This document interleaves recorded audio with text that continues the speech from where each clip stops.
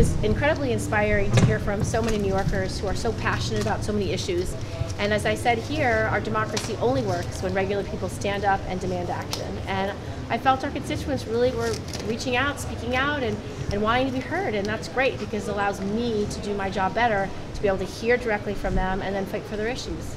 I'm just going to have you reiterate a couple of points you already addressed, just in bullet point form, Sure. for other stories we're doing in Albany. First of all, your reaction to Trump's pardon of the sheriffs. I think it was immoral. I think his pardon is really outrageous, and we should speak out against it. I think it was an abuse of power. And the transgender military ban. I'm disgusted with the president's action to tell men and women who will die for this country that they can't, based on their gender identity, is wrong. And it will make us less safe. The amount of investment we've made in these men and women who are serving today to say they can't serve because of a presidential whim is disgraceful. I think we should work very hard to unwind his edict on this, and I'm going to try to write a piece of legislation that gets bipartisan support to push back. And something way off topic, your reaction, just like what your plan for with Harvey, with the hurricane. Oh, my heart goes out to all the families who are suffering. I watched the news like everybody else last night, and I'm really worried. I mean, we lived through Superstorm Sandy, and I was imagining if that powerful storm was hitting New York, how many lives would be devastated and homes would be destroyed. We just have to do everything we can for those families who are suffering and hope that our first responders have the resources they need to get in and save lives as soon as they can. So, Doesn't finish it. Thank you. I'm done. Thank you so much. Thank you so much. Thank you. okay, so the midterm elections are coming up. Do you think the Democrats can take the Senate back? Do you think? I do, and I think we have strong candidates who are running. There's 25 seats that are up, and I think every single one of those candidates are strong, represent their states well, and I'm actually hopeful that we will keep all those seats and possibly win a few others. I think this is a time when people are demanding action, and I think they're holding elected leaders accountable.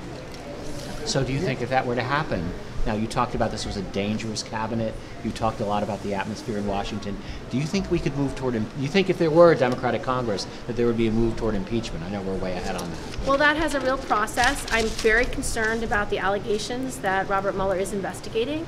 I'm very concerned about allegations of collusion. I'm very concerned about allegations of obstruction of justice, but I do trust that Robert Mueller will do his job and find accountability and transparency for the American people.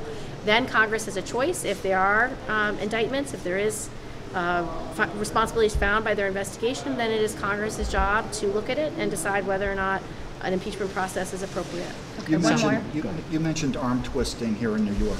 Specifically, who and how? Well, as you know, members of Congress from New York voted for this horrible health care bill. And one of the provisions that was included in the final version was a provision about whether localities had to supplement Medicaid funding. Taking out that requirement, it was a gut blow to the state. It is very harmful. And I think that was something that they traded for their vote. Who did the twisting and whose arm was twisted? You'd have to ask them. You mentioned that out loud in front of a couple other people. You would have to ask them. And I do believe that members of Congress are given certain favors in exchange for their votes. And I think it's true. And you, as the reporter, can investigate that and find out. But that is my view. I am investigating by asking the person who said Here we go. And so out loud. and I believe that it's been reported on widely in our state. And I would investigate by asking those individuals why they voted for a horrible health care bill that will harm this state, their districts, and the people they represent. But again, you're the one who mentioned it. So And I've given you my reason. Because they voted yes for a bill that directly harms their residents, and they were given a provision specifically that they asked for. All right, sorry. You can ask them Okay. why they voted the way they did. Senator, my husband and I started a podcast called Spotlight 19. The grassroots here has really strived to keep John Faso accountable, but it doesn't seem like we're getting results. What message of encouragement do you have to the activists and constituents here in New York 19, where you are the first elected official that has had an open town hall with notice to everyone?